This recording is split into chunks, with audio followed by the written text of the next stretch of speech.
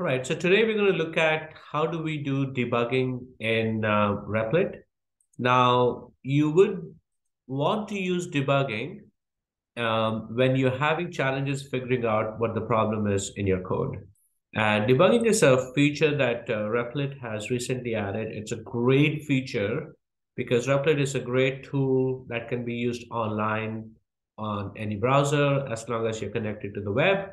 And it's a really good thing to sort of figure out challenges, issues you're having in programs in your code. Now, I went to this page of debugging by just Googling Replit space debugging. It should bring up this page for you. And here, a few things before we start actually showing you how to do debugging. The first thing that you do is you add breakpoints. And breakpoints are lines of code where you want to stop and see what's going on and see the values of the variables, see what's happening. And then you really just want to step through the code from then on. Now you can either step through each line of the code, or you can go to the next breakpoint. You can have multiple breakpoints in your code. So the debugger gives you that option, and I'm going to show you that. So there's this option of next step, next breakpoint, and then stop. Stop, we all know it'll stop the debugger. So the program that I have here is a program of tic-tac-toe game that was created by this new tool, AI tool called ChatGPT.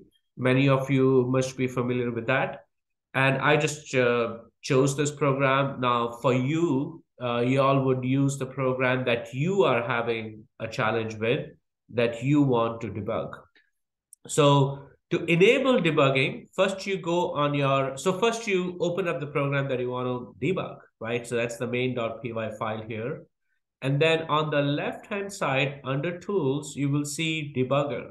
There's a bunch of new tools they've added, Replit has added. One of them is debugger. So I'm going to click on that, and then the debugger will show up.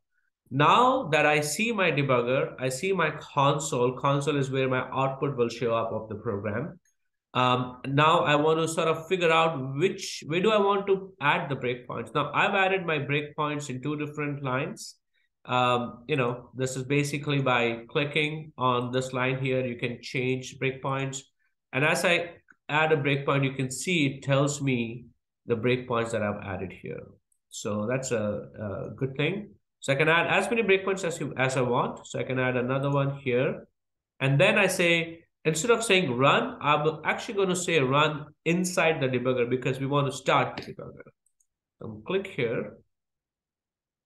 And if you see, it says, okay, enter row. So it's actually running the program. It hasn't reached my my debugging, my breakpoints, because my breakpoint is actually in function called has1.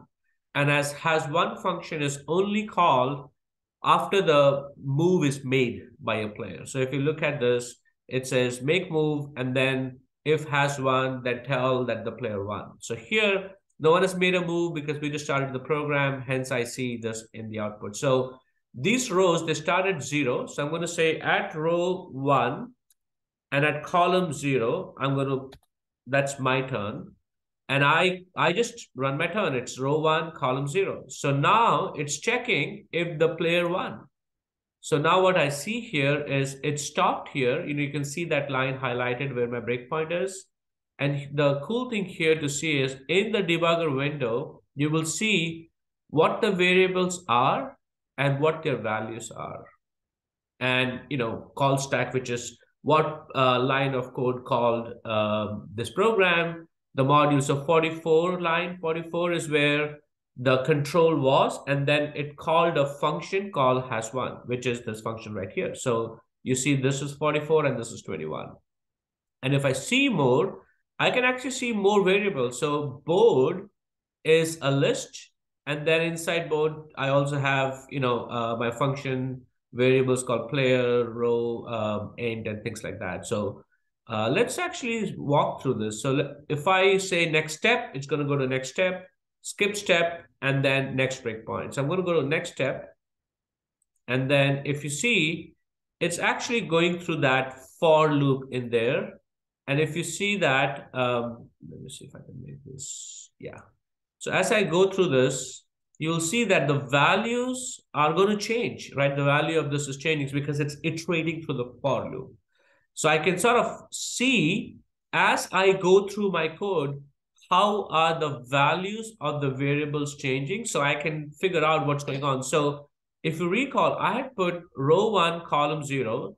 So the X, the X and O in tic-tac, it actually printed the X here. So if I keep playing, and since I have multiple breakpoints, it's going to keep going.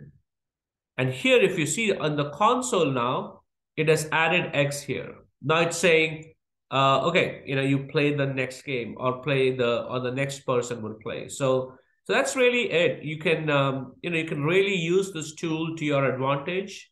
And it's a really powerful tool to figure out what problems you might be having in your code. So thank you.